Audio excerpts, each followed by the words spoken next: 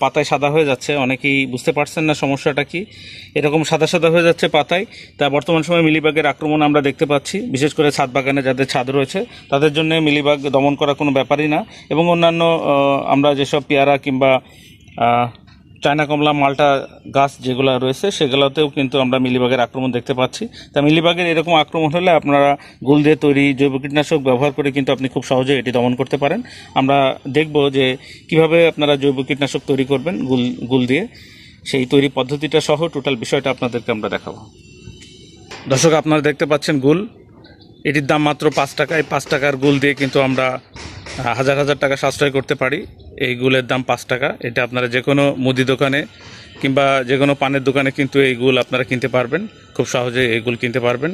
এই গুল দিয়ে আমরা জৈব কীটনাশক তৈরি করব এবং এগুলা দিয়ে সাধারণত শোষক জাতীয় যেসব পোকা রয়েছে, বিশেষ করে ছাত্রা পোকা বা মিলিবাগ, জাপ পোকা, জাডিস পোকা, সাদামাছি, এইসব শোষক জাতীয় পোকা কিন্তু আমরা খুব সহজেই এই গুল ব্যবহার করে দমন করতে পারি। তা চলুন দর্শক, এই গুল দিয়ে কিভাবে আমরা গুল কীভাবে প্রয়োগ করব সেই প্রয়োগ পদ্ধতিটা আপনাদেরকে দেখাই। 1 লিটার পানি নেব।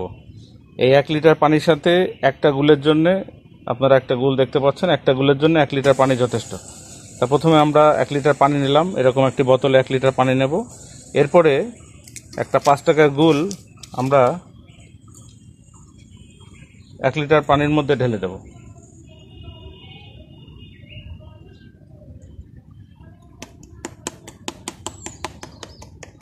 আমরা ভালোভাবে ঢালার চেষ্টা করব। ঢেলে দেওয়ার পরে আমরা ভিম লিকুইড কিংবা হ্যান্ড ওয়াশ 3 থেকে 4 ফোঁটা আমরা দিয়ে দেব। এটি আমরা ভালো করে ঝাঁকিয়ে নেব, লাগিয়ে নিলাম, যে ভালো করে ঝাঁকিয়ে নেব।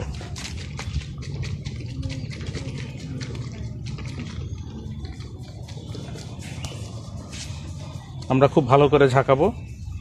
আপনারা দেখতে পাচ্ছেন এই পানির কালার কিন্তু চেঞ্জ হয়ে গেছে। আমরা আরো ভালো করে ঝাঁকাবো।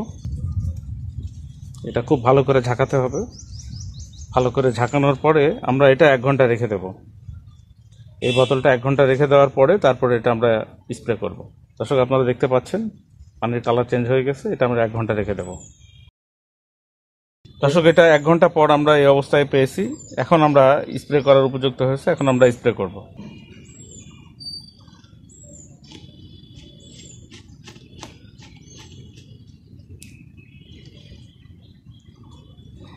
আমরা একটু ভালো করে ঝাঁকিয়ে নেব।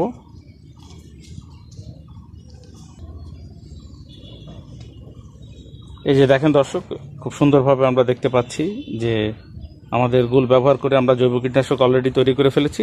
এখন স্প্রে করার পালা। তো চলুন দর্শক, স্প্রে করি। গুল দিয়ে তৈরি জৈব কীটনাশক এটি কিন্তু পরিবেশ বান্ধব এবং স্বাস্থ্যসম্মত। আমরা খুব সহজেই গুল দিয়ে জৈব কীটনাশক তৈরি করতে পারি এবং ছাদ বাগান সহ আমরা কমার্শিয়ালি যে আবাদ করেছি সেখানেও কিন্তু এই গুলের তৈরি জৈব কীটনাশক প্রয়োগ করতে পারি।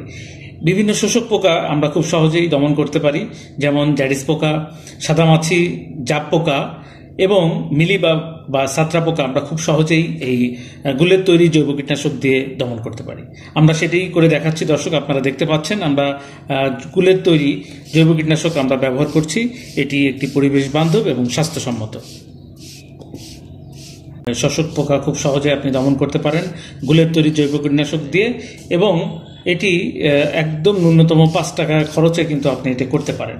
সুতরাং আমরা অবশ্যই আমাদের নিজের ছাদ বাগানে কিংবা কমার্শিয়ালি যদি আমরা আবাদ করে থাকি তাহলে আমরা গুলের তৈরি এরকম জৈব কীটনাশক ব্যবহার করে কিন্তু আমরা খুব সহজেই শোষক পোকা দমন করতে সক্ষম হব।